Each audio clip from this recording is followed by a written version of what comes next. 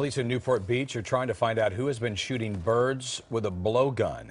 KCAL 9 Orange County reporter Stacey Butler reports, to make matters worse, animal experts haven't been able to help those injured birds. It was heartbreaking.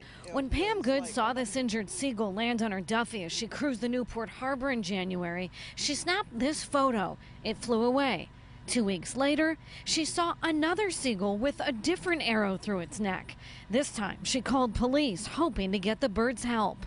Eventually, it's going to get into their system and weaken them. Turns out Good was one of 15 people who reported seagulls and ducks with blow darts through their necks in the last month. It's the cruelest thing anybody could do, and they need to be caught and stopped and punished. Oh my God. Tonight, those who came to watch a pristine Newport Beach sunset are just learning the disturbing news. I mean, as an animal lover, I don't know why anybody would do that. Investigators believe the birds were shot with arrows from a blowgun like this one. The weapon is illegal in California.